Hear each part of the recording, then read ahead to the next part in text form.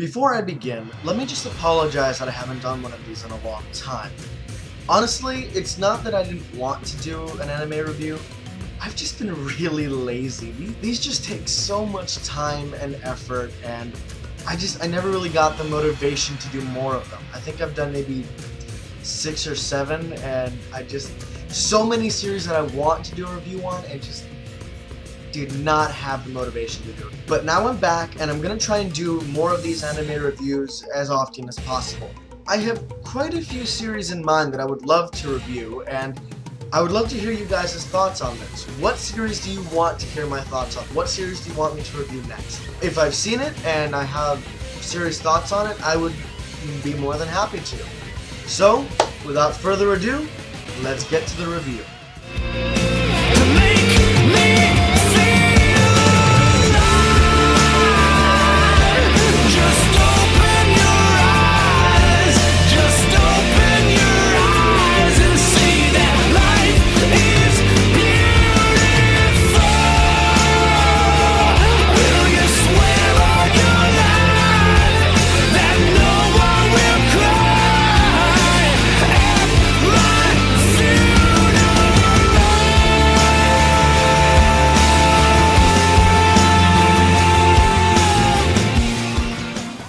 Hey everybody, this is Azrael Sword 1, and it's time for another anime review. Today we're going to be taking a look at Please Teacher.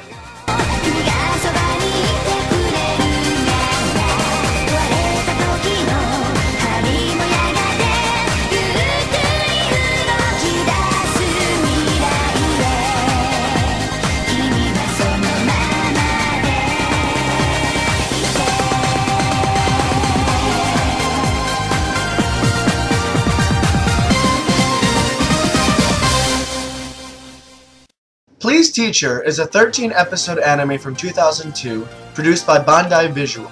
The series comprises of 12 episodes and 1 OVA that serves as a series finale. The plot. This comedy sci-fi romance follows a young man named Kei Kusanagi, a high school student in rural Japan who suffers from a debilitating illness that he calls standstills. If he is ever in extreme physical or emotional stress, his body shuts down and he is left in a comatose state. At the age of 15, he suffered a particularly bad standstill, which left him comatose for 3 years. You see, whenever I get really depressed, my body and my spirit seem to go into a near-death state of unconsciousness. Apparently, it's the first case ever in the world, and they don't know what causes it or how to deal with it. It's gotten a lot better, but I had one horrible standstill while I was in junior high. I was unconscious for nearly 3 years.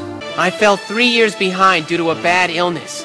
I may be in 10th grade, but I'm 18 years old. One day he meets the beautiful Mizuho Kazami, a human-alien hybrid sent to scout out our planet. Through some really extenuating circumstances, he discovers her secret, she moves into the apartment next to his, she becomes his homeroom teacher, gets caught locked in a storage room with him at night, and they are forced to get married in order to keep her secret. If you can get past the series of logical somersaults needed to rationalize that series of events as plausible, the series is actually very good. Hey, what's wrong, dear? What are you doing in my tub with a naked woman?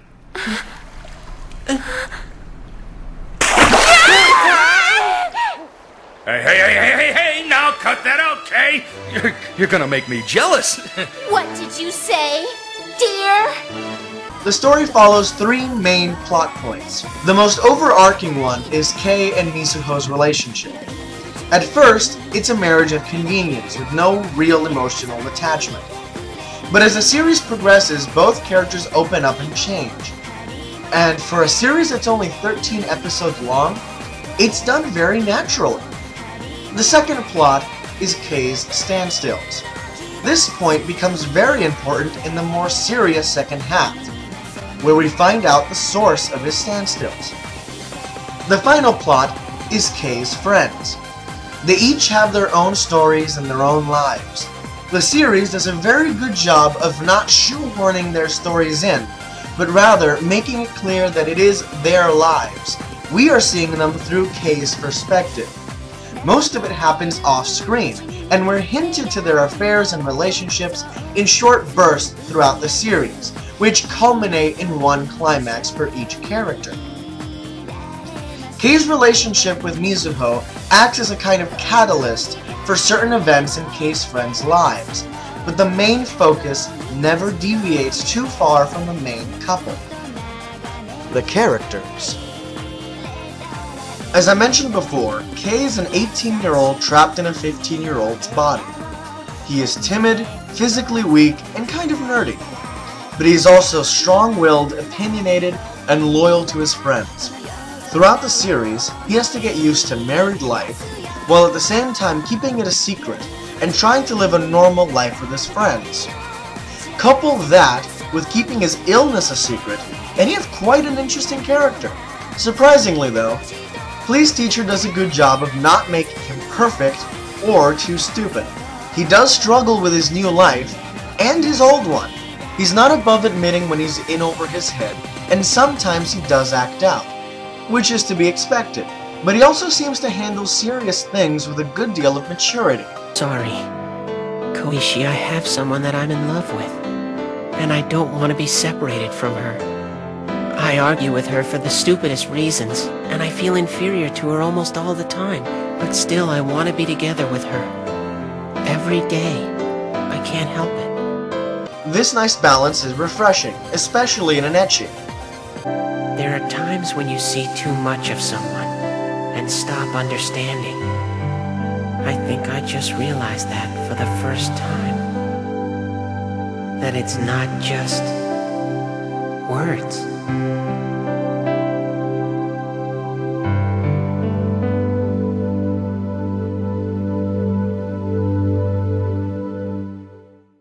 Mizuho Kazami. Mizuho is a beautiful, smart 22-year-old alien-human hybrid. She comes to Earth to scout out the planet for a surprisingly benevolent alien organization. However, her true reason for coming is a bit more personal.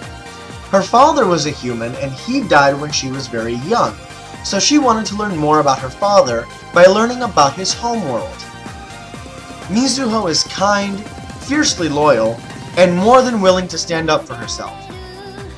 However, she's also scatterbrained, opinionated, and stubborn. She has a tendency to jump to conclusions and is prone to jealous fits, which sometimes strains the relationship between her and Kei.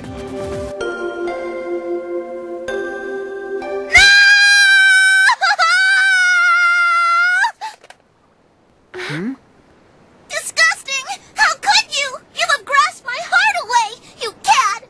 You rogue! You have soiled me! You good-for-nothing jerk! Whoa, what was that? Who was that girl, Kei? I don't know. Why was she crying?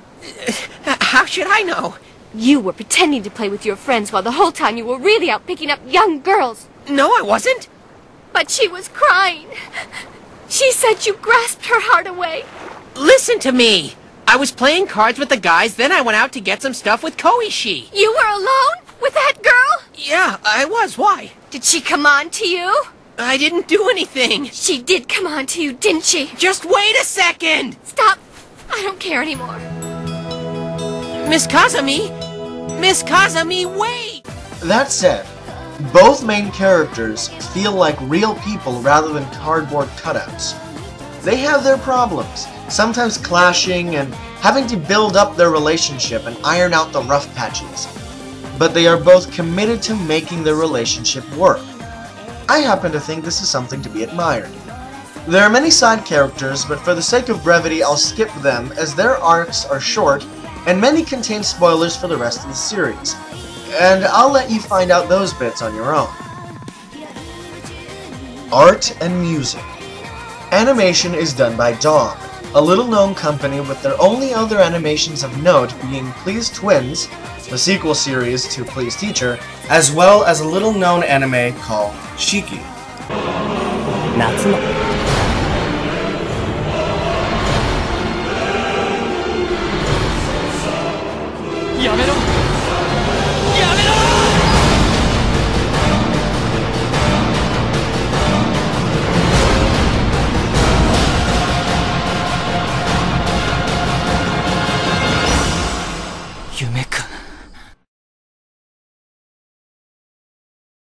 The animation is a bit hit and miss, especially during the action or comedy bits, where you can feel that the animation is a bit dated. Most of my problems with the animation circle around the final episode or OVA, where the animation suffers an extreme drop in quality, both in the actual movement animation and in the art design and drawing. It becomes downright horrendous in many moments of the episode. And not for comedy's sake, but at any point in the episode, for whatever reason, the faces will become heavily distorted, the movements will become erratic and terribly animated, and it really is something that breaks your immersion. You're no longer as focused on the episode if the animation is just god-awful. But most of the time, the animation and the character design is breathtakingly beautiful, easily holding up today, 12 years later. It's hard to imagine that this is still in the days when anime was drawn out by hand. The music for the most part is fairly subdued. Most of it is very light orchestrals for dramatic or romantic moments, emphatic music for the comedy bits, and the chirping of the cicadas for the more somber moments. The opening, Shooting Star by Kotoko, is very nice, setting the mood for the series nicely. However, the ending is pretty forgettable. One last thing that I want to talk about is the English dub. This series came out in 2002, and it's not a high-budget series, so you'd expect it to get the chibi vampire or Karin treatment. Shipping it overseas to get dubbed by some hack company from the Philippines to save a buck or two. Now, do I really have to tell you? If you just give me a little of what I'm asking for, you might find a little extra in your paycheck. So how about it, baby? Stay away! Skin crawls. And yet quite a few talented voice actors were brought in to do the dubs. Here's just a few. Kei Kusanagi was voiced by Dave Wittenberg. You might know him as Kakashi Hatake from Naruto. Mizuho Kazumi was voiced by Bridget Hoffman, the voice of Belldandy from Oh My Goddess, and Lane from Serial Experiments Lane. She also voiced Iris Veal von Einsberg from Fate Zero, Namie Yagiri from Durarara, and Nia from Gurren Lagann. Koichi Hirakawa was voiced by Michelle Ruff, the voice of Chi from Chobits, as well as Rukia Kuchiki from Bleach. Kaede Misumi was voiced by Melissa Fan, the voice actress of Ed from Cowboy Bebop, as well as Seta Sojiro from Rurouni Kenshin.